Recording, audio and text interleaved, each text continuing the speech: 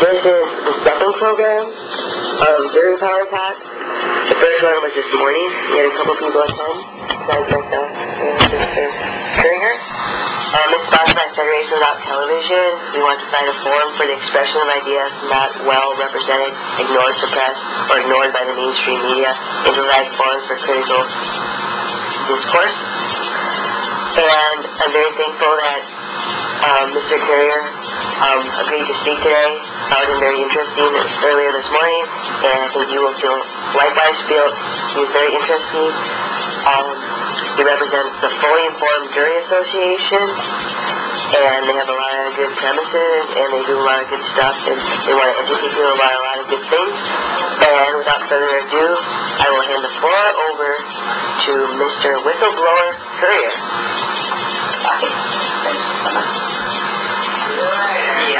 Have you ever heard of the Fully Informed Jury Association? Most people have. So we've been in existence for, well,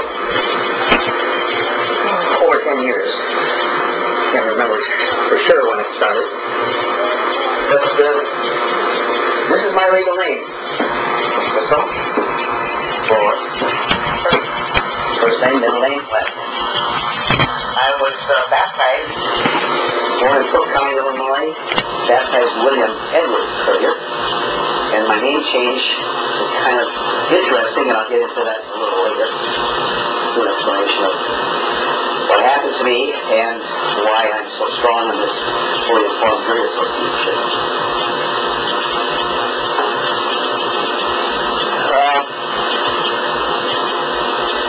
Well, after I was born in Chicago, finished in Milwaukee as a baby, and was raised in the Milwaukee area, and graduated from high school, and got married within 6 months after I was graduated from high school, and started to raise a family. I have a boy and a girl. The boy is now 41, the girl is 37.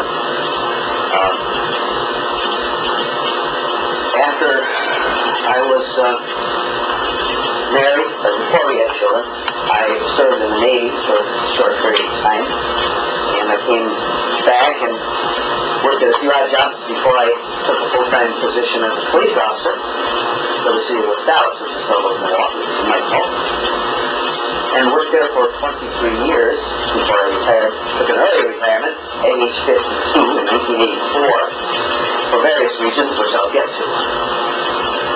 But the job of policeman is kind of boring because you ride around and it's frustrating with all the out because you come to work and they read the daily report which talks about burglaries, house burglaries, and this is a suburb of Milwaukee. It's not very big. The crime is not as bad in West Dallas as it is in Milwaukee, but there's crime. And they talk about vandalism and indecent exposures and robberies, and not so many robberies, but burglaries, especially burglaries. And you sit there feeling so helpless to do anything about it because you just ride around all day and it gets boring riding around. It did at that time anyway. I started in 1961. And a few interesting things I should mention. During my whole career, there was not very many interesting and dangerous situations, one of which was we stopped a outlaw gang who had busted up tavern and just about killed a bartender by hitting him over the head with a bottle. And we caught him, and that posed some danger. I stopped him in a single one-man squad, which was, they just had started one-man squad at the time. And before that, there was a two-man squad. But at any rate, it turned out there was other squads on the team soon enough, and we didn't have any problems with trying to shoot him. And they convicted the guy finally. I forgot what it was, but another incident, we caught a robber robbing a grocery store. But that's the only really exciting event I had in criminal activity during my 23 years on the police force.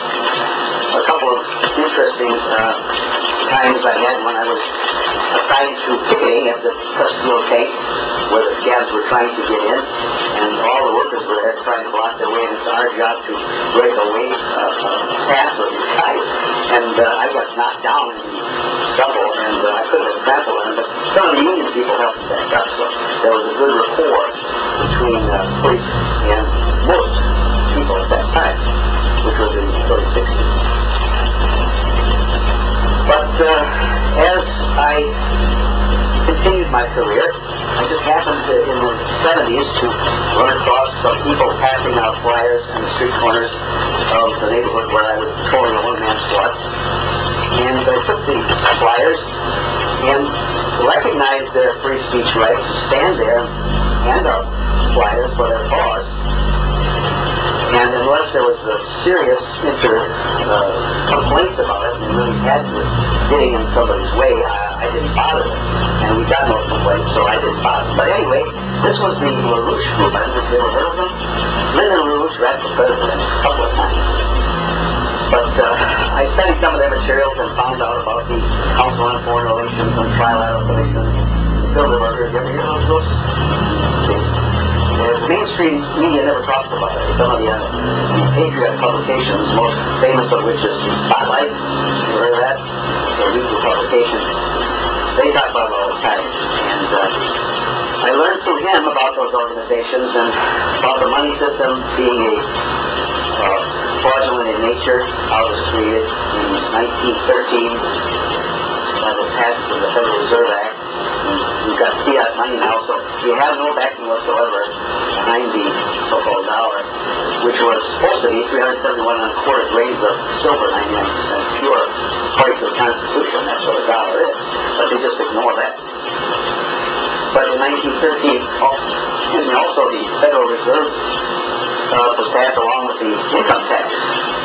So those two hand in hand are fraudulent in nature, and then the Social Security system came about in Roosevelt's term, which put more fraudulent nature behind the collection of the income tax. So after studying the materials of LaRouche and finding out all the corruptness, and at that time, when I was a boy, I got a car when I was 16 or 17, I forget when it was, and at that time gas was under 20 cents a gallon. And during the late 60s or early 70s, I think it was, is when the price of gas went up double and triple into our price today. But the control of the gasoline and so forth was exposed by the LaRouche group and as sort of fraudulent nature, and I've forgotten about the details about it, but it pointed out to me that our government lied to us all the time. And so I was getting concerned about income tax and that fraudulent Federal Reserve money system. So I decided to stop filing 1040 forms in 1985. In 1984, well, I didn't file any anymore, and then I decided I'd better retire early at 52 because they probably would come after me and fire me if they knew I didn't file income tax returns. So I stopped filing income tax returns in 1985, and I haven't filed a 1040 form since. And of course, I have arguments with the taxing authorities ever since, and I owe huge sums to both of those agencies according to that. But I won't get into that because that's not the purpose why I'm here. But anyway, during the 80s then, after I retired, I was concerned about the taxing system, and I joined a group called the Wisconsin Society for Educated Citizens, which was a so-called tax protest group, and they study the Constitution and how our courts are not upholding the laws and the Constitution and so forth and so on. And we challenged at that time various aspects of the law. One of the things was that the validity of the registration of vehicles forced you to have a registration, and the tax of those vehicles, the taxing of the registration, get your license plate, and the validity of interfering with your right to travel through the driver's license. So we were arguing those issues, and one of our people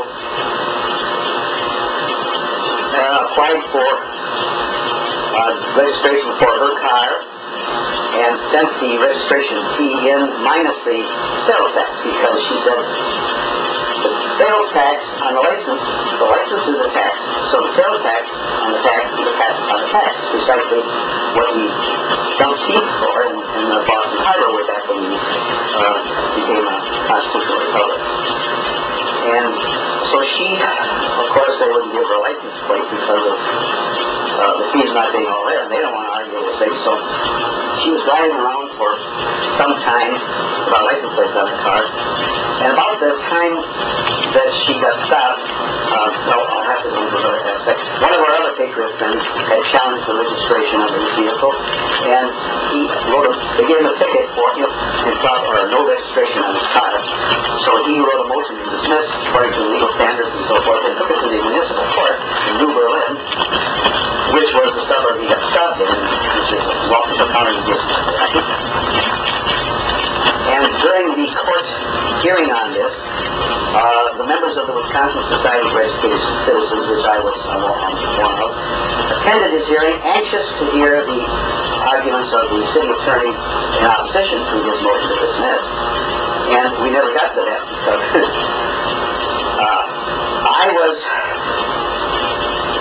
I just retired from the police force in 1985, and this was occurring. And the lady who had gotten the ticket for no registration had her vehicle impounded because she was driving around so long without plates on the car, even though she had the proof that she sent in for the registration plate. The police officer stopped her and impounded her car and gave her a ticket for failed to register her vehicle. So she, in turn, started a legal action called repletion to get her car back. So she filed a repletion action in the same court in Washoe County. And that's not a municipal court, no, that's a circuit court in Washoe County.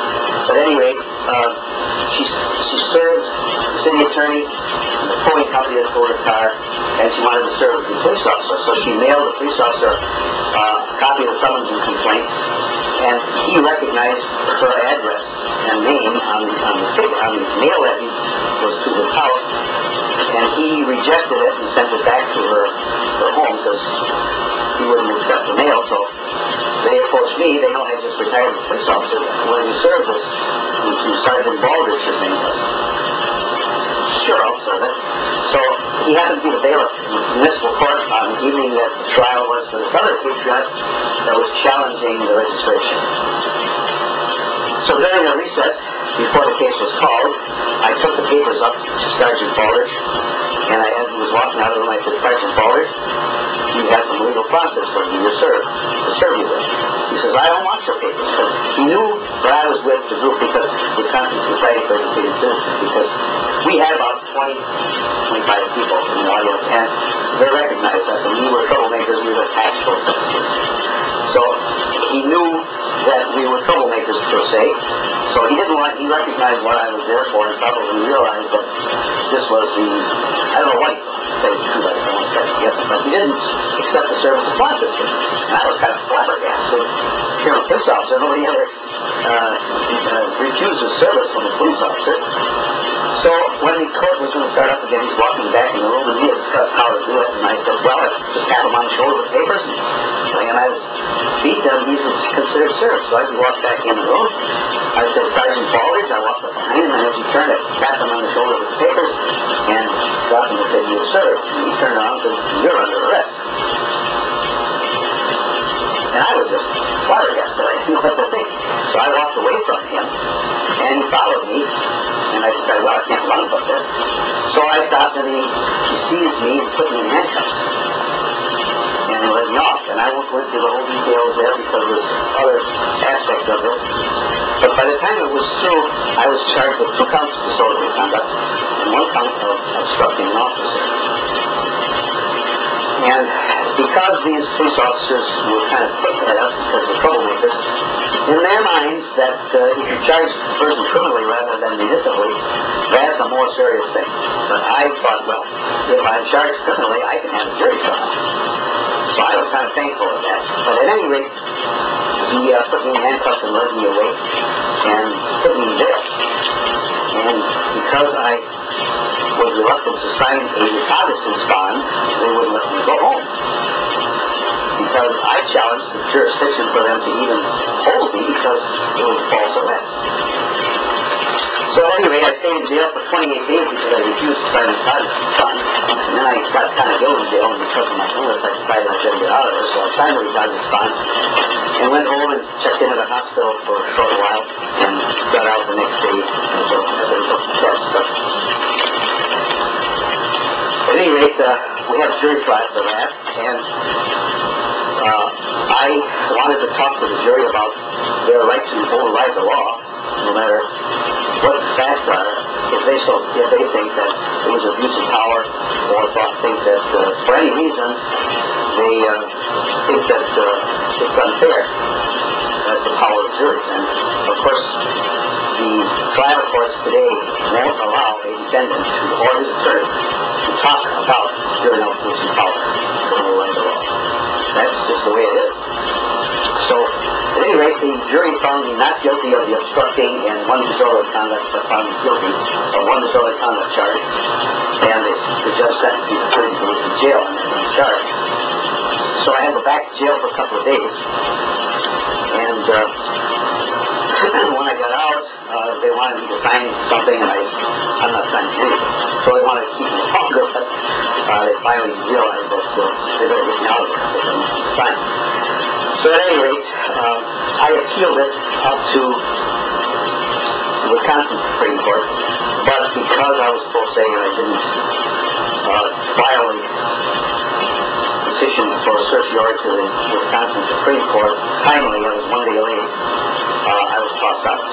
So my arguments went as far as the circuit in Waukesha County. I could get that third circuit or what, but anyway, they told the appellate court in Waukesha County just paid no attention to my arguments on the appeal. Probably because I was pro se, and I don't know. But anyway, the arguments of jury nullification just don't fly. And of course, they just won't take it out.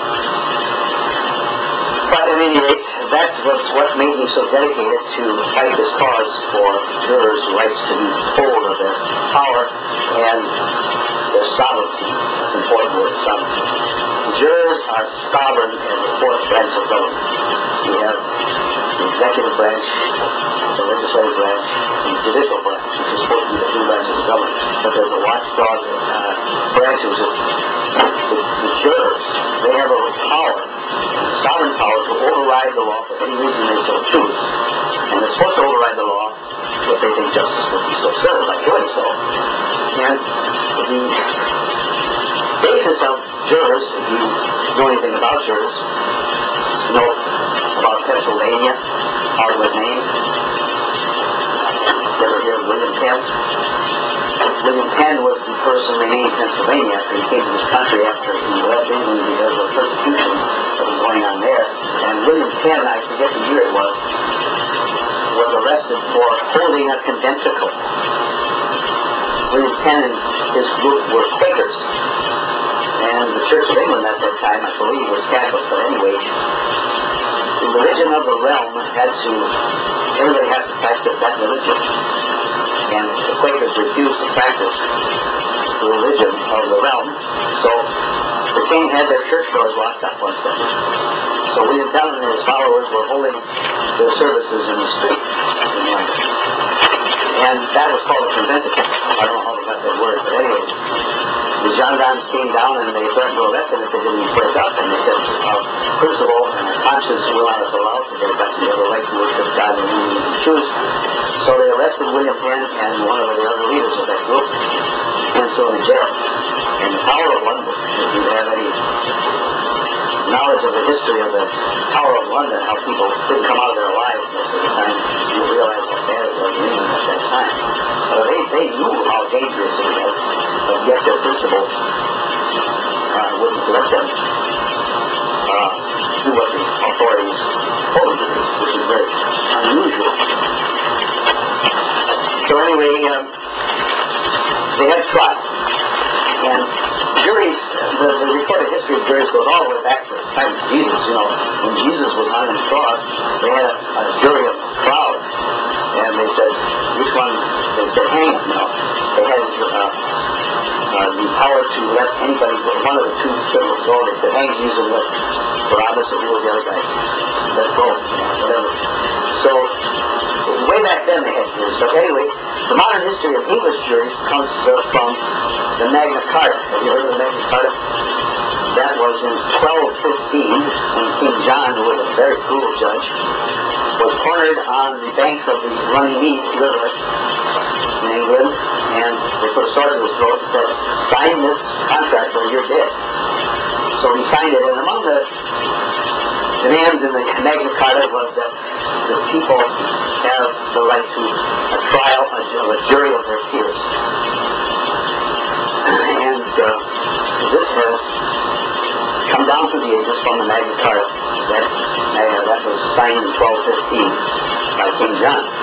But at any rate, it was between 1215 and the time of William Penn that jury trial concept was so diluted and misapplied by the courts and the power system that we, that the courts at the time, and for 100 years prior to William Penn, they were demanding that jurors find people guilty if the facts were in dispute. So the William Penn trial, of course, he was always conventical. He didn't deny it. So it was foolish to even have a trial. But he went before this jury, and the jury refused to return a verdict of guilty. And the judge says, I want you to go, jurors, to find there's no facts in this dispute. I want you to go back and deliberate until you find guilty verdict, or you're not going home. Well, this went on over a weekend, and they were famished, and they didn't feed them, and they didn't give them any toilet facilities, and they're all men on there, and they're peeing in their pants and grabbing in the corners and stuff like this for over the weekend, but they still withheld, and the former of the jury at that time was a guy by the name of Edward Rochelle. He was a wealthy merchant, shipping merchant, and a man of principle. And he, and the other jurors decided that it was against their principle to find William Penn guilty.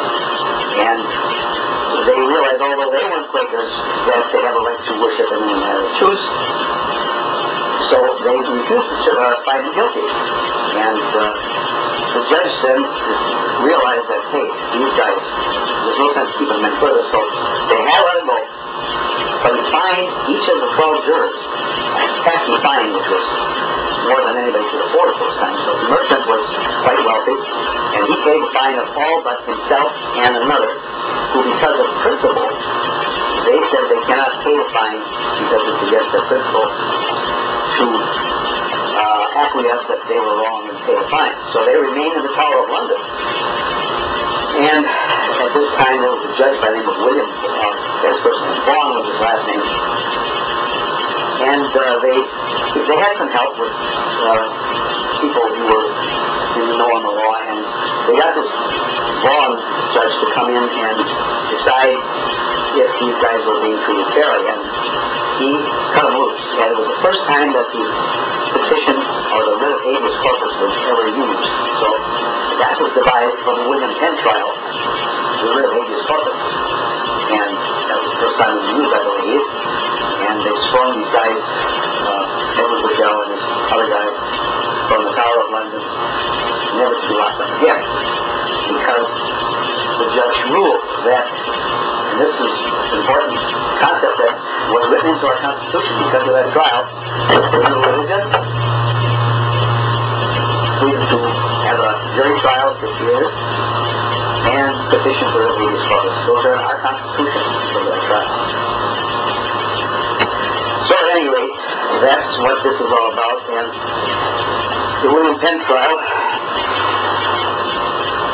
But I learned about the Fully Informed Jury Association about the same time that I got myself arrested and put in jail, and I joined up with that group and have been backing them ever since. And the goal of the Fully Informed Jury Association is to get legislation passed that will force judges to permit a criminal defendant or its attorney to talk to the jury about the concept of their power, that they're sovereign, and that they don't have to listen to the judge and do what the judge tells them. And they have been keeping this secret from jurors for many years. And there's a couple of cases that they use to support this. One is my memory doesn't serve me correctly, but the most famous one that they use throughout the country is the case where there was 3 sailors that were involved in the shipboard, merchants went out to sea, and they murdered somebody on their ship, and there was one guy that did the job, and there was two accomplices that punished the crime. And they found the first guy guilty and they hung him. But the next two, they had a trial for him, and a jury trial for him. And they had the lawyer, and he argued that they should be allowed to talk about jury notification, that the sentence for this guy was too much, that they shouldn't find him guilty, they can override the law, they don't have to find him guilty if they don't want to. But the judge wouldn't allow that. And the decision on this, you have to read it, really, and to understand the thing. But that's what the courts all use today, that particular court case, the Supreme Court case, that they use to say that the judge is not obliged to tell the jurors of their power in these jury instructions. And if they don't know their power, that's too bad.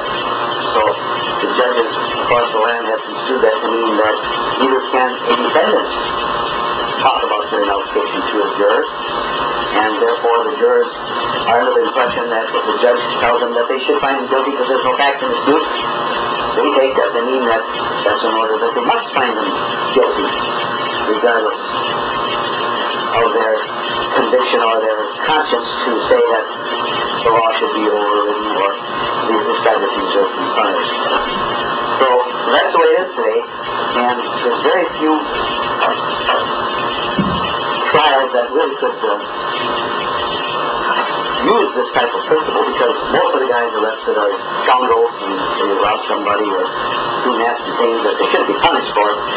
So it's seldom that this comes up in a trial, but with the use of police power today and the abuse of district attorneys on overcharging, and I forget what the other term is, but they are anxious to get a conviction, and they do everything they can to find the guy guilty, even to the point of withholding exculpatory evidence, inculpatory evidence, inculpatory and exculpatory. Well, inculpatory means that it tends to convict them, and exculpatory would mean it would tend to lessen the chance of inculpatory. But anyway, if they have evidence that's exculpatory, they sometimes withhold it, and that's illegal. But they do it anyway sometimes, and you find out about it later. But as we were talking with Daniel here earlier, the O.J. Simpson trial makes people think that juries really are dangerous, because it seems obvious to all of us that that man was guilty. And I agree that the evidence presented, I thought surely the jury would find him guilty. But as I see it, that jury was so accustomed to police fabricating and lying, and the police reports being fabricated, that they had no faith whatsoever in any of the evidence that police presented. So they, whether he was guilty or not, that jury decided there's enough suspicion here that we think that we're not going to find him guilty. And maybe it was just a lesson to the police that you guys are a bunch of scumbags, and we're not going to believe anything you say. So that's my opinion of what happened there at the Simpson trial. Because the evidence surely was enough that I would say, beyond a reasonable doubt, because that's the standard of that.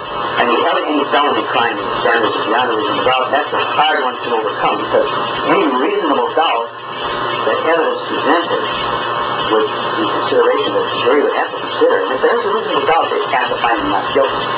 And you see, a judge, on the other hand, is obliged to find a person guilty, and that overrides the law. So that's why it's so important to have jury trials. One of our heroes was the Supreme Court Justice for the state of Washington, by the name of William Goodloe. And he told us about this when he was a trial judge, that he would always tell people in a criminal trial that they should take a jury trial, because the judge has no power to override the law. If he thinks that the police were abusing their power, the judge still must find the person guilty, but the jury, that's their function, to override the law for anything that their conscience tells them that justice will be so served by overriding the law and finding the person not guilty. But anyway, let's get back to Milwaukee in my association with this group and my stay in jail there after I got out, and I was active then with the Wisconsin Society of Educated Citizens, and we were dealing in court cases quite a bit. And when you're involved with the fighting the Internal Revenue Service and the state taxing authorities, it's pretty rough stuff. And you might know that I have liens against my name filed at the courthouse that say I owe $100,000 or something like that. But until they can produce a tax assessment that is signed and executed means signed, which they can't because there's no statutory manner for doing so, I am reluctant to cooperate with them to satisfy that alleged debt. So it goes a lot deeper than that. But anyway, that's my stance on the taxing thing. And even though the debt is there, I don't cooperate to help pay it. You know, well, the only income I have, and otherwise I'm judgment proof, what they call, because I have no property. I own no vehicle. I own my home. And if your spouse owns property, like we had a home, they would take the property away from both of us because he's my spouse. And they could even, and they have done this, to garnish the wife's property if her husband owes tax debt. But we got divorced in 1983, and even though we live together, we can't touch her because we're not legally married. So anyway, it shows you how dedicated I am. So anyway, we demonstrated at the courthouse on jury rights day. Incidentally, did I tell you that they sprung Edward Bushell from jail in England? I told you that, didn't I? Yeah. So they sprung him on September 5th, way back, I don't know what date it was, 1600 or something.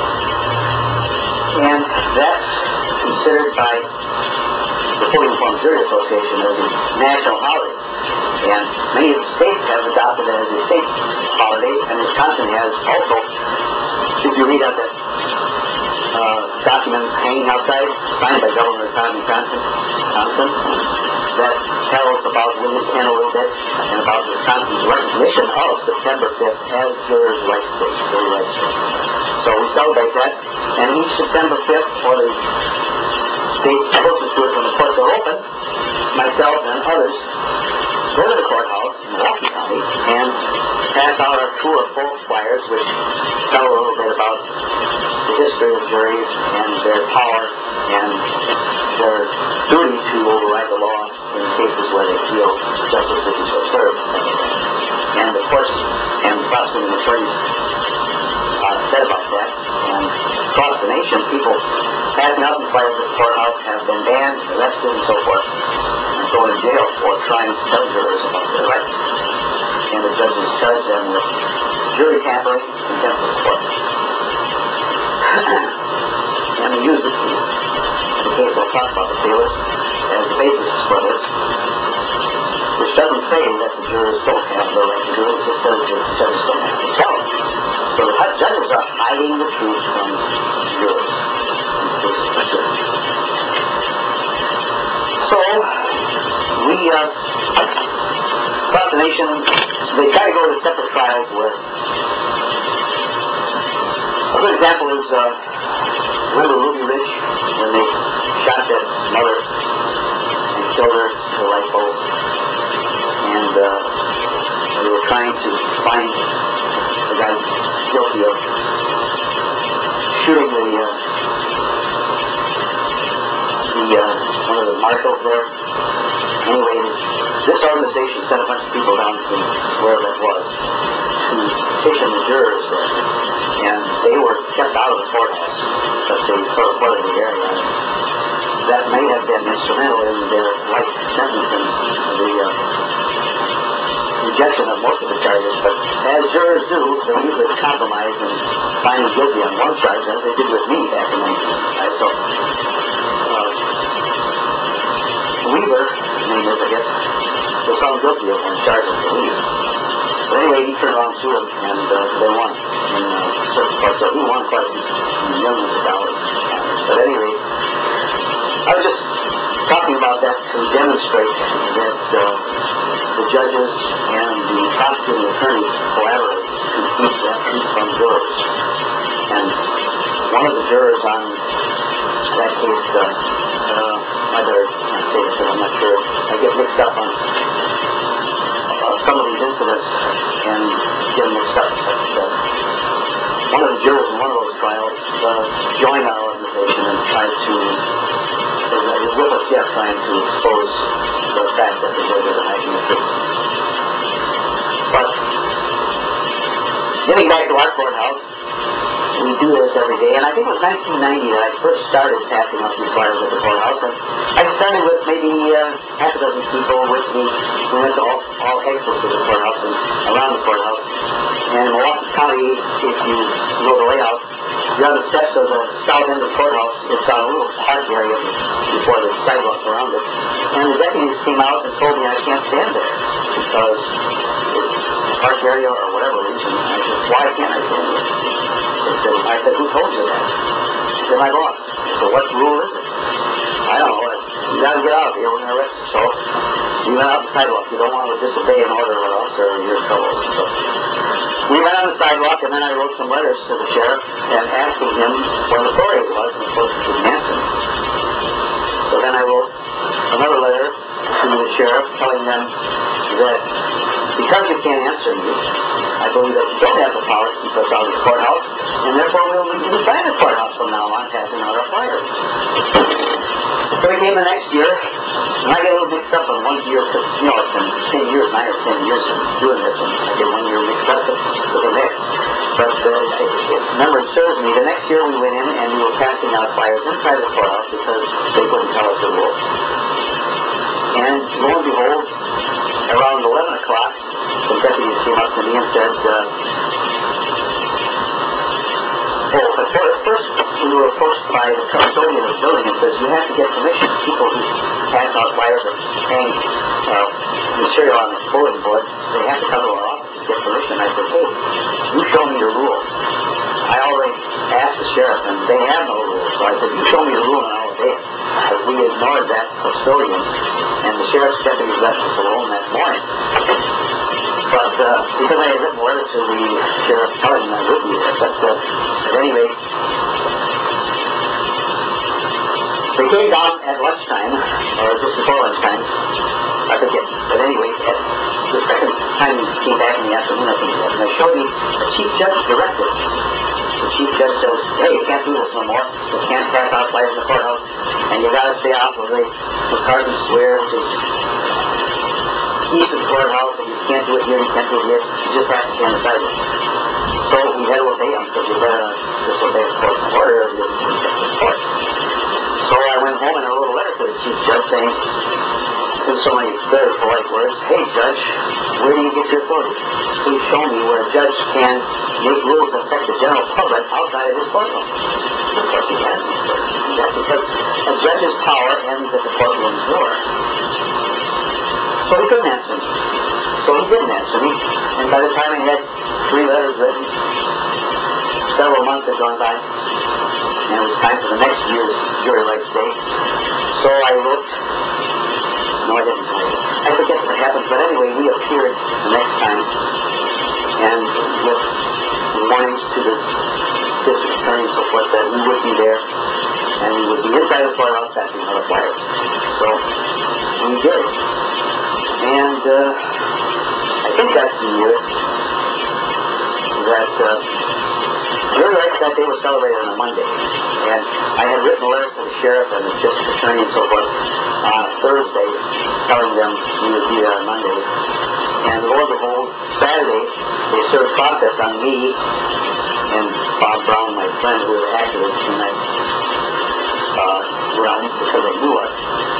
And they had a temporary restraining order to keep us from doing this. And they had an action called an injunction to keep us from passing out flyers. And in the injunction, the district attorney asked the court to sign an order that we would not be allowed to pass out our flyers anywhere around the courthouse and between the courthouse and the jurors' parking lot, which is about 4 or 5 blocks south of the courthouse. So we couldn't even be on the sidewalk between the courthouse and the parking lot if the judge would have signed the order. But I immediately, as soon as we got that, and when we appeared in court for the emergency session on Tuesday or Wednesday, I think it was, I had served subpoenas upon the chief judge who wouldn't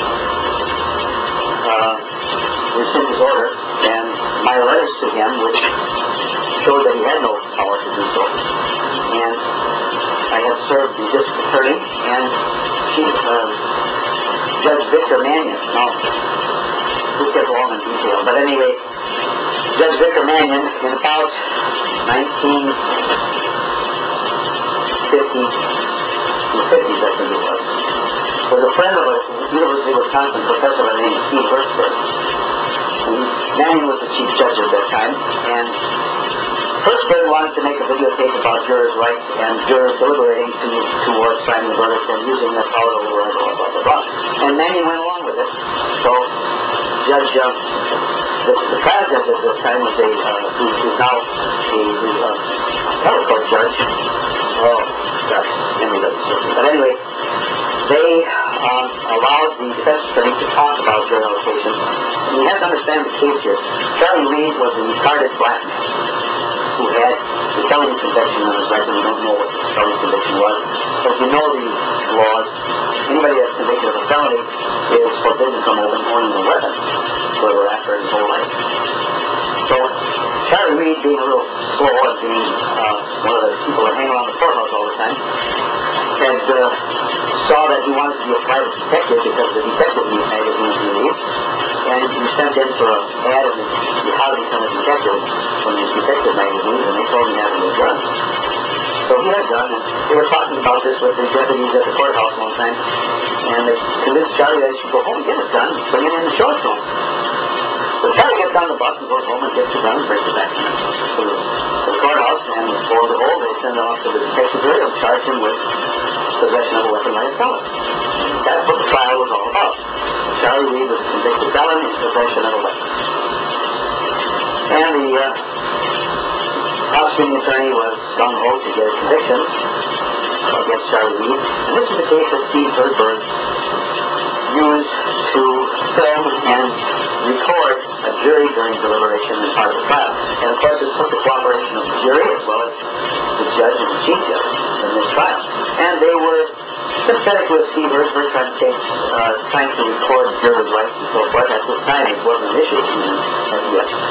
And they allowed this to happen, and lo and behold, the jurors, after much deliberation, decided that this prosecuting attorney was ridiculous. One of the main jurors was a law professor at Marquette University who was tired of having his students mugged and raped on the campus, and said, hey, the district attorney, instead of going after these guys, is picking on Charlie Reed? Come on. So they decided that they were going to find him not guilty, even under the objection of some of the jurors who said the law is the law, you've got to find him guilty no matter what. But they convinced them that this was a ridiculous case, that they should find him not guilty, and they did. And Charlie Reed was sprung. So he's out, and once the jury finds a person not guilty, that's not appealable. You're out, you know. That's why O.J. Simpson is free. Of course, there are some instances where they have tried him again when there's no evidence, like a case down south of Beckwith or something like that, where they murdered some of the civil rights activists, and they were demonstrating there, and Beckwith was found not guilty by a jury the first time, and they found new evidence. And they found, I guess twice they found him not guilty by a jury. But the third time they finally convicted him, but the guy is so old that I don't know what happened there, but anyway. Doesn't it violate double jeopardy? I'm sure it does. I'm not sure that the ramifications of how come forth, and were afraid to speak out at the original trial, who knew that he was a murderer or something like that. I don't know. I didn't follow it closely, but that in fact happened. And Beckwith was finally found guilty. But normally, in most cases, once the jury finds him not guilty, they don't have another chance to retry it. So Charlie Reed was free. But getting back to the incident that applied to me. So when they tried to get an injunction against me to keep me from passing out our true or false file, they tell the jurors they're right. at the courthouse. I subpoenaed in Bill Domanion, who was the chief judge at the time this occurred, and I subpoenaed in Judge Sheedy, who was the chief judge at the time this incident happened when I was charged, because he wrote the order saying I couldn't pass it out of the courthouse, and through my correspondence with him, I proved what was wrong. And I subpoenaed them in, and lo and behold, the prosecution, on a technicality, because they didn't want their evidence to come out, asked for a dismissal without prejudice, which means that they could recharge me if they so choose. So they did dismiss it on the technicality of the complaint being incomplete or improper, and they never came back and recharged me again. And I won't go into all the details, but that's the fact. So I beat DA Michael McCann. I was trying to get an injunction to keep from passing out flyers on the sidewalk between the courthouse and the parking lot. And then I was felt pretty safe passing out flyers. But during this argument and trying to get Sheedy to rescind his order, which they still were using, the deputy sheriff were using to harass us and tell us that and arrest us for disobeying the judge's order, even though I was proved that he didn't have the power to do so. One instance there, my friend Bob Brown went down maybe a week before September 5th when we celebrated the thing, and he got himself not arrested, but he refused to get out of the courthouse because, hey, he says, Judge Sheedy doesn't have the power, you don't have the right to enforce it. So they said, well, we're going to carry out of the courthouse. So they took him out, carry him out, put him on the sidewalk, and went back in. They didn't give him a ticket at that time, but lo and behold, he got a ticket in the mail for disorderly conduct. Later. What about the public building? Certainly. Certainly it's a public building. I mean, like you were saying about the judge having his power into the door. But when you're in the courtroom, the judge has power, but that's like in the building, it's like a sidewalk. You know, well, that's what we consider it, and they have not disputed my challenge of their power to go beyond the courtroom door. They can only find people in contempt of court for what they do in the courthouse, theoretically, but I've seen it happen. In fact, while I was a policeman, I cut a thing out of the paper and had it under my desk for a long time, which showed that a guy that was in jail for some traffic violation, he was mad at the judge who sentenced him for whatever reason, and the judge happened to be on a talk show one day, and he was listening to it at the jail, so he had power to call on the phone from the jail cell. So he called on the phone to the judge and talked to him, and he started giving him hell for his sentence and calling him nasty names and things. So the judge turned around and increased his sentence. So that's clearly, to me, but you know, when nobody complains, they get away with murder. So he stayed in jail, God knows how much longer, because he was a fat boy. But the judge didn't have the power to do so. But if nobody challenges it, they get away with it. And that's what's happening in our nation today. Nobody challenges it. But anyway, getting back to our situation, where was I? Oh, Bob Brown. He was carried out of the courthouse, and then they nailed him a citation for disorderly conduct. But we overcame that by our challenging civil action and municipal ordinance violation, county ordinance violation, municipal charges, civil action, and it proceeds in court as civil action, and you can use the rules of civil procedure rather than criminal procedure, and you can't get a jury trial unless you appeal it to the circuit court, but that gets into a lot of sticky stuff that I can't go into. But anyway, when it's a municipal charge, you've got a right to use the rules of civil procedure. So we moved to dismiss for failure to state a claim upon which we granted on the alternative motion for a more definite statement because we don't know what he did wrong. And the ticket just said, I forget what he said, but meet the standards of what the state statute says for disorderly conduct. So anyway, the prosecuting attorney did dismiss it, so he didn't have to stand trial for disorderly conduct. On our motion to dismiss, he dismissed it. And he moved to dismiss it, so the judge didn't have to proceed to trial on that one. And we felt more secure in doing our thing in the courthouse. And I told you about the Dominion and the DA trying to get an injunction against us. And then the next year, I get a little confused about what happens each year. But at any rate, I think it was the next year that we were approached by, well, I had about 12 people there that year in judges' robes. We get judges' robes and we stand in the hallway and we pass out our flyers. And one of the guys wore sandals and shorts, and it was a hot day in September, so he was kind of judge's garments looked like he might get flashed or something. And it was a little proper, but at any rate, they did harass us, but we had forewarned the sheriff, and besides, the particular sheriff who was in power at that time was the sheriff who was sympathizing with my cause, and he came out and he spoke to me even, and he came out and just shook my hand from that park in front of the courthouse and said, "Courier, glad you're here, you can do this anytime you want." But he got voted out of office next time, and so he was just a standby judge. I forget what happened. Oh, there was a black judge in there at first, and he went off to run for God knows what. Well, he went to run for mayor or something in Milwaukee, but he lost. And then he went back to Oklahoma where he came from. So he was gone from the scene in Milwaukee. So that's when, I forget his name, took over. But he was sympathetic with our cause. But now the new sheriff is in there. He was the line. Anyway, they harassed us, and the custodian of the building came up to me one year and told me that, "Hey, you got to get permission from the custodian's office before you pass this stuff out." And I said, "Get out of here. We've already established it's our right." And then I wrote a letter to the boss of the custodians the next day and said, "Please tell us, we'll be pleased to obey your command if you can tell us what law we're breaking and how it supersedes the constitutional right to free speech." Of course, he couldn't do that, so he didn't. So we had further proof in document form that we have a right to exercise the free speech in the first floor courthouse. So we get getting this document evidence that we have a right to be there. Whereas throughout the nation, people are getting arrested right and left, and they're kept out of the court. I think this is the only county in the whole United States where we've established we can be inside of the courthouse and out our flyers.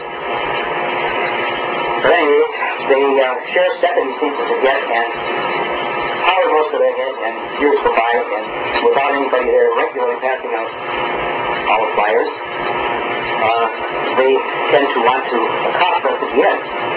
So 2 or 3 years ago, they accosted us, and I told them that we didn't have to call us. Check with the boss.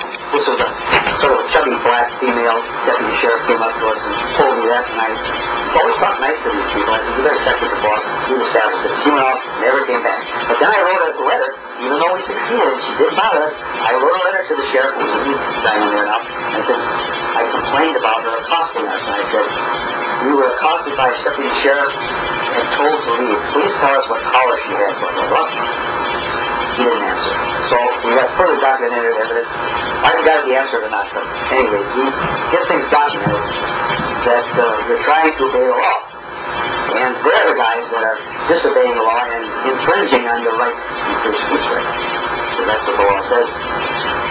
That the government is forbidden to infringe upon your right to express yourself. So the next year, I forget which one it was, but anyway, this year, I went down there alone in 1991, and I had my buddy Bob Brown come down with me. He was not in the judge's gown, I was. And you see the sign out front that says, "Why the judges hide the truth?" I had that sign on the front of my judge's gown, and I passed out my flyers, true or false, which explains his powers and duties and sovereignty and such. And I was standing in the middle of the hallway. I say very little because it can be misconstrued as being loud and boisterous by some deputy sheriff if you speak at all. So I hardly ever say anything. I speak very quietly if I do. And after I was there for about an hour, another black female deputy came up to me and said, "We got a complaint about you. You're going to have to go outside and do that." And I said, "I think you better check with the boss. We established long ago that I have a right to be here. Please check with the boss." So she dutifully went to the phone. She was polite and called up on the phone as I could see her. The phone in the hallway there, a little away from the center of the main floor hallway on the first floor. And Bob, my friend, who was there to witness the assault of me, did take a picture while she was talking. So she didn't like that, but she must have complained about it to whoever she called, and about maybe 5 or 10 minutes after she called her phone, here comes 3 burly males. One female and 2 males down the hallway towards us. And Bob snaps a picture as we're approaching. And lo and behold, the leader, who must have been a senior man or something, passes me by with my judge's gown on, with a sign in front, passing my by, and he goes right to my friend Bob Brown, grabs me by the arm with the camera in it, and says, "You can't take pictures in the courthouse." And seizes the camera and says, "Bob says, what do you mean, why can't I take pictures?" He said, "You can't take pictures." And Bob's arguing with him. "Why? What law? What rule is this?" And the deputy said, "Listen, you're going to have to go out, get out of the courthouse right away, or you're going to be under arrest." And Bob says, "What law am I breaking?" And he was in no mood to take any back talk or any challenge, so he arrested Bob Brown. And he passed me by and ignored me passing out flyers in the hallway and hauled him off to the holding tank, where they put him in handcuffs and tightly and chained to a bench there for over an hour. But I'm standing here in the hallway, and I never got bothered. So it was amazing to me that they ignored me but arrested him. So anyway, I was standing there, and he came back in about an hour, and he told me that he complained to a nurse that happened to be passing by that he's having heart palpitations. So she convinced the deputy that she better let him go because he had a heart attack. And died in jail there, which has happened several times, and they've gotten in trouble for deaths that occurred in jail. Anyway, they kicked him loose and gave him a ticket for disorderly conduct, and this deputy never spoke about why he was disorderly, what he did that was wrong.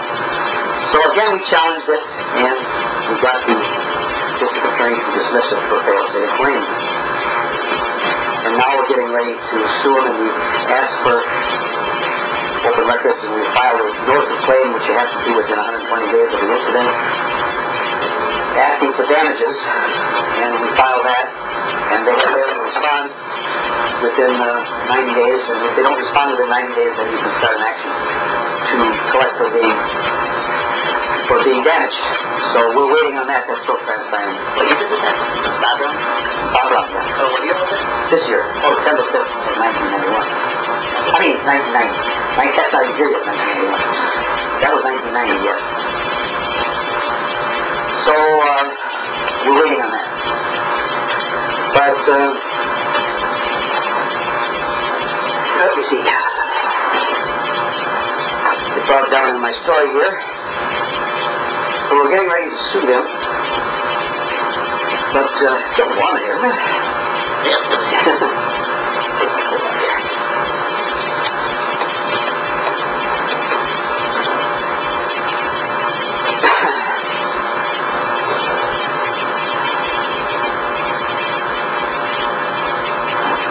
Let me see.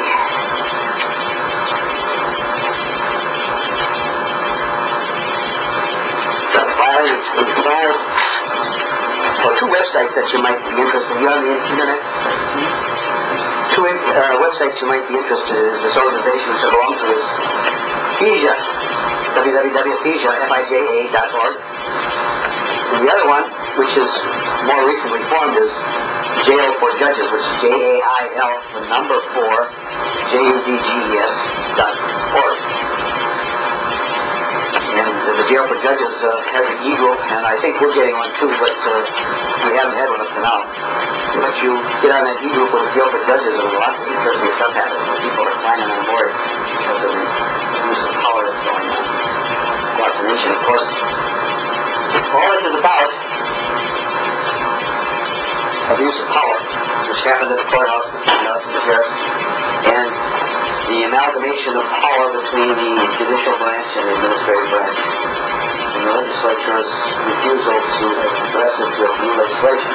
So that's what the Fully Informed Jury Association is about, to try to force legislation to force judges to permit the criminal defendant to inform jurors of their sovereignty and the right to override the law if justice is so served. Because the judges are not allowing that to happen, and they're finding defendants or their attorneys, and if you got an attorney, they won't do that because they'll be sanctioned by the judge and they'll take the license away. not their license, but their association with the Bar Association, because the lawyers do not have licenses. There is no license to a lawyer. The association with the Bar Association is tantamount to a license, and the Bar Association takes them to it. So you're better off doing it yourself than how. But of course there's so prejudice, and possibly the attorneys don't want defendants to go in pro se defending themselves, so you got two sides against you if you're without an attorney, and don't stand a chance with an attorney anyway, because he's part of the problem. Collaboration there. So it's real hard road to toe when you're challenging jurisdiction on some of these things and trying to bring up the abuse of power that's occurring across our land. And spending time 30 days in jail was very much of a wake-up call for me and why I'm so involved in this effort. And, oh yes, I didn't tell you why I changed my name, did I? Well, the 1 year that I used a method of protecting myself from being harassed by deputies at the courthouse, I decided to run for clerk of court on the platform of exposing corrupt judges. So I ran as an independent and got enough petition signatures to run as the clerk of court. And I decided that I was going to run on the ticket of exposing corrupt judges with a name like whistleblower. People would put two and two together, and people, if they looked at it, would see that the whistleblower was going to expose corrupt judges and maybe vote for him. So that was on the ballot. My new name. I'm no longer William E. Courier. William Eckert. I'm now whistleblower. And I used that for about 4 years now. And I'm no longer William E. Courier. Officially I'm whistleblower. And at that time, I'm also associated and affiliated with the Right to Life people. They demonstrate with signs about the Board of Fetuses all over, on missions and so forth. And those people helped me to run for office. And we got 12 of those people to help me. And I didn't wear a judge's crown that day. I was in a suit while they, in judges' robes, paraded outside around the courthouse. And they distributed my campaign literature, which said about the same thing, only that vote for Courier, vote for whistleblower, because he's going to expose corrupt judges, blah, blah, blah, and tell them about my history and so forth. And they filed a line of 12 people, including 4 women, a couple of youngsters, underage, and they paraded throughout the courthouse, through the cafeteria, and around the courthouse, and in the hallways, in a single file line, walking slowly for most of the day throughout the courthouse, and we were left alone, because the strongest protection you can have in the democratic process is your right to claim abuse of power and try to get into office on the campaign of exposure to that corruption. So that's what they were doing, and they left us alone, and I'm still registered as a candidate, as a running for, potentially running for court, but each time the thing opens up at certain dates, you have to go out and get enough petitions to be on the ballot. Once you get the petitions, you run again. But the last time I did it, but the time before that I did, and that's when we created the courthouse. So that's the story there. That's how I was so successful in using the technique of smearing the judges, more or less, by calling them corrupt, by claiming truthfully that they hide the truth. Now, the whole function of juries, the justice system, is to find the truth. So when judges purposely hide the truth from jurors about the system itself, I think that's good. And that's why I say it's corrupt, and there's no way, I don't think they can argue against me. So that's a legitimate claim that the judges are conspiring. But not all judges. Did I tell you about the judge in Washington State, William Goodlow? He's dead now. He was the Supreme Court Justice of the Supreme Court of the State of Washington. William Goodlow was his name. And he was amongst our group, the Fully Informed Jury Association, as are several other judges across the land. And William Goodlow came to one of our national seminars, get-togethers, and spoke. And we've got him on recording on videotape and audio tape, talking about his experience with trying to tell jurors and tell defendants that they should use jury trials rather than let the judge decide, because the judge is obliged to find guilty if there's no facts in dispute, whereas that's the juror's function, to override the law if they think justice would be better served by returning a not guilty verdict. So that's what he talked about at the seminar, and he's quite a jovial fellow, and he died a couple of years later, but he wrote quite a few articles on that, and it's available, as you can see, in the newspaper or the yellow sheet there, what we have offered for through the 40th Plum Jury Association from the supply in Elmsville, Montana, which is a very small town. But anyway, so that's my personal story. I sit here in Milwaukee County at least, but nobody else has taken up the cause, and I don't really actively try to recruit people. And the thing is, people fighting in all aspects of government power in many aspects, with the tax system and the money system and many other aspects of power abuse. So you spread yourself thin when you take up too many causes. So I try to concentrate on jurors' rights, and of course the tax argument is mainly on my list of very important things, because they could put me in jail for willful failure to file, and that's why I must work on my evidence to bring before a jury if they so charge me. And I feel very comfortable and keep in touch with the Patriot community on that realm throughout on the internet and the various organizations throughout the nation on fights against the income tax. But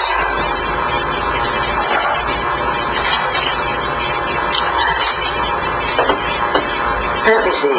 Oh yes, Dr. Lehman is a historian for our group. He's a man that lives in California. He must be about 90 years old now. He's written several articles at jury's rights, and he was the one that went to England and uncovered the court records of the William Penn trial and wrote a book on it called The Ordeal of Edward Michel. And this is where I got all those facts in this book about how the jury was instrumental in bringing William Penn from being hung. So I should say also that there were other jurors that couldn't withstand the pressure of the judges, and many people were hung in England because the jury, it was winter time, and they'd be freezing in the chambers when the judge told them they must find a guilty verdict, so they found the guy guilty, and they knew they were going to hang him, even though, because they didn't want to freeze him. So I mean, it was bad. So that's what the people were escaping from in England. That's why they came into this country. That's why we have William Penn and men of his ilk, Jefferson, and all those people. That was the Constitution. But the other book that Dr. Lehman wrote is called We the Jury. And that's a fascinating book. And I think both of those books are available at any public library. And I urge you to get, especially We the Jury. That was published in 1997. And most public libraries have it. And it's a compendium of about 8 or 9 different areas of the world and the history, whereby juries were instrumental in seeking justice, one of which was Susan B. Anthony's ordeal when she accomplished women's suffrage. And I never even had too much respect for Susan Anthony until I read that book, and I have a lot of respect for her, and a lot of ill will against judges, because you read what the judge did to her in that trial, finding her guilty of breaking the law by voting. You'll see why I'm bitter against the justice system and judges being so corrupt. And another word you should recognize and become familiar with is the word sophistry.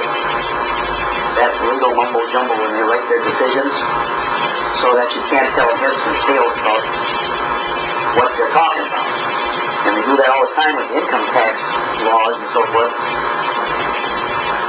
in the instance that I was talking about with the jury, with the sailors that were hung, the decision there sounded like it was a bunch of sophistry too, but if you read the accounts of the history of what went on there, for some of the people that researched it, you'll see what a scoundrel that man was, and he more or less told the jurors that they had to find him guilty, and they didn't at all have to find him guilty, that they overridden the law, but just because of the fact, for any reason. See, the jurors are sovereign. You gotta remember that.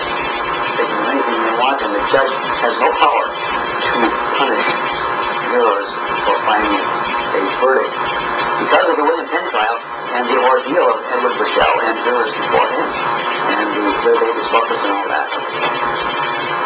So that's why it's written in our Constitution, the freedom of religion, the right to petition for writ of habeas corpus, and the juror's power, sovereignty.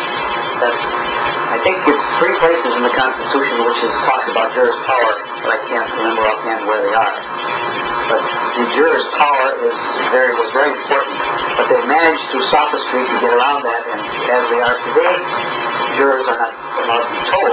And as I was telling Andrew before, you may recall about 4 or 5 years ago in Fort Washington, it was kind of headline news in Wisconsin here, especially in the Milwaukee area, that a high school student who was 18 years old, his girlfriend was 16, I believe, at the time, got her pregnant.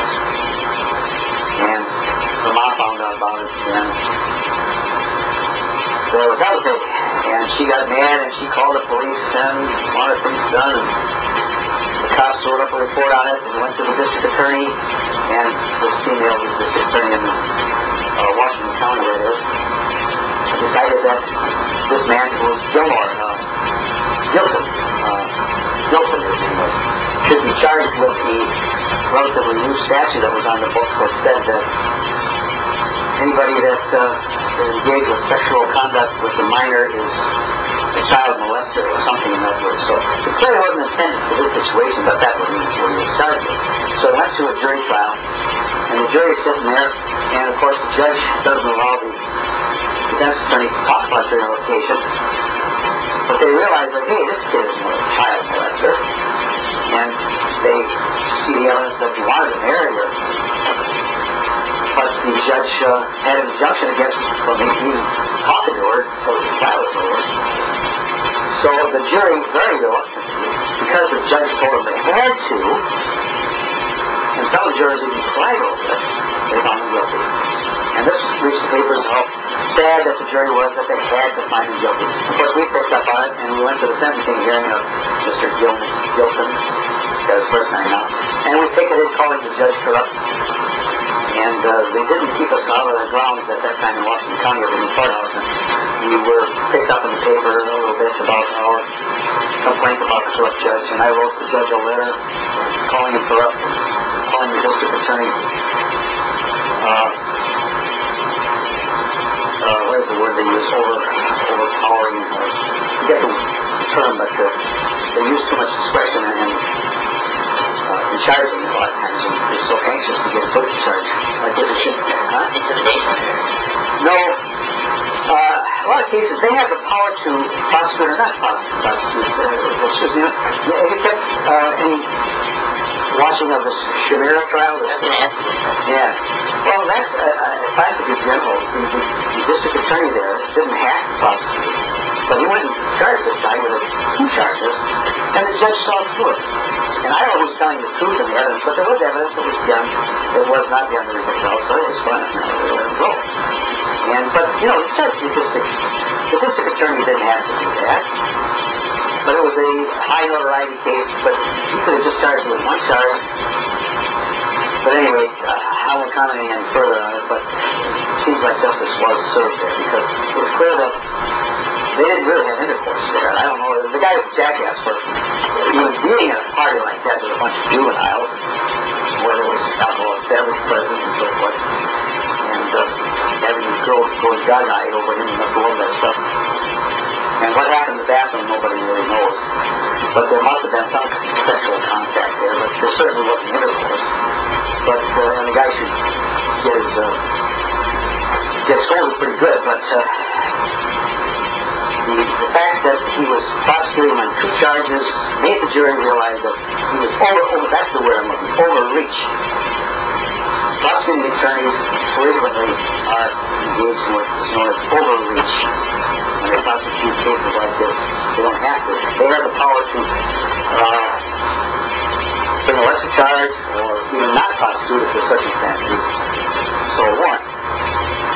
And what's happening with Clinton and that crowd, I mean, there's never any prosecution. And that's the prerogative of the Attorney General in federal cases and local cases too, to bring a charge if they so choose and stop it. So they override it when it's their buddies, and they overreach when it's somebody that they want to get for whatever reason. That's the state of our law enforcement today. And to take that movement, we call it the law enforcement industry. And it's a collaboration between the judicial branch and the administrative branch, the police, the prosecuting attorney. And of course, there are some judges, but very few and far between, that will allow jurors or the criminal defendants to talk about jury nullification concepts to this jury. And then again, of course, it's few and far between where a criminal trial comes up where there's no facts in dispute, and the guy did what they said he did, but he still wants the jury to find him not guilty. Like the Charlie Reed case. Did I talk about the Charlie Reed case?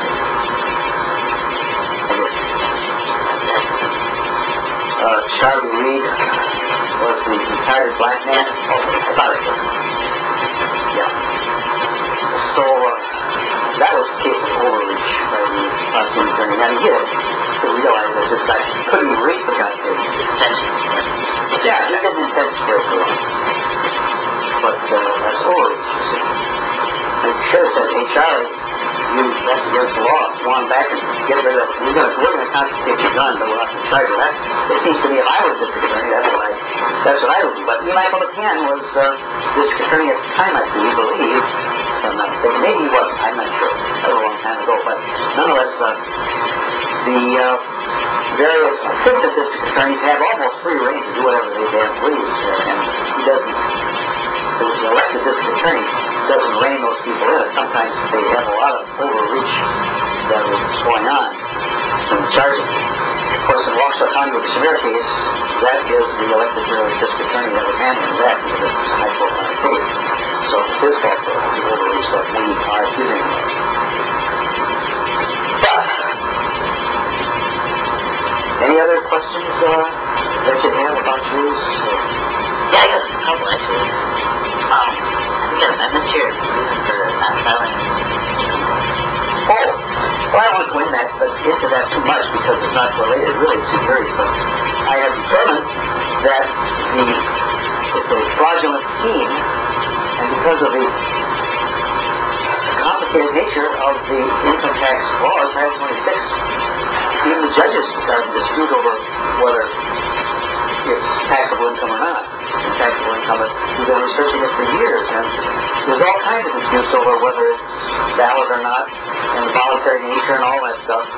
So I have decided that if they want to assess the tax against me, they can go ahead and assess me, but I want to see a signed assessment.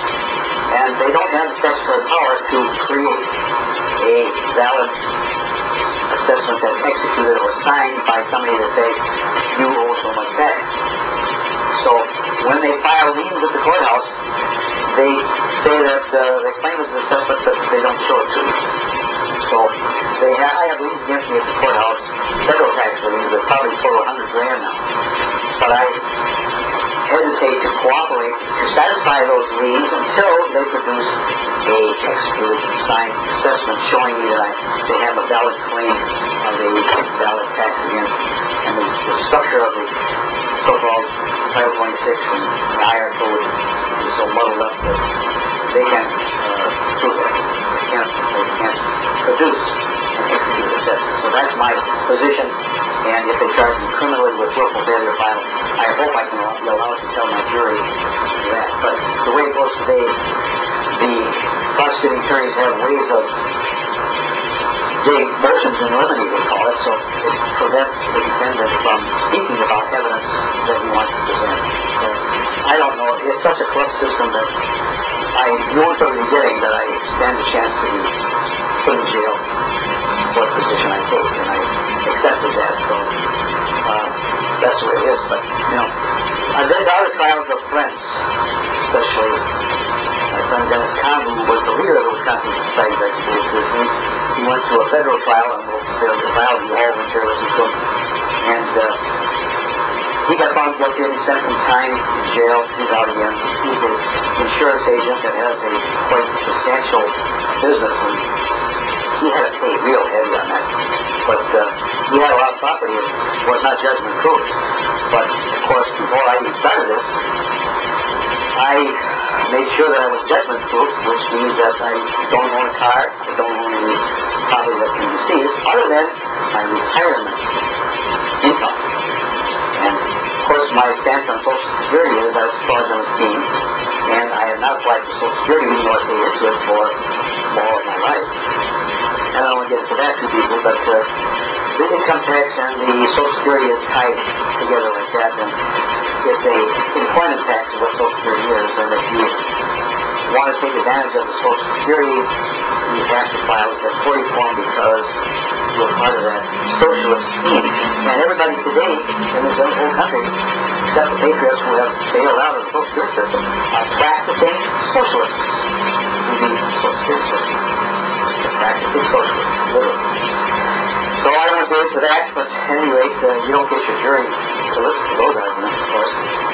And why you don't pay taxes, that's motion of limine, you get to talking about all those things is effective. So the jury says, hey, I gotta pay taxes, why doesn't he have to pay taxes? Well, why do you do this? You're in jail.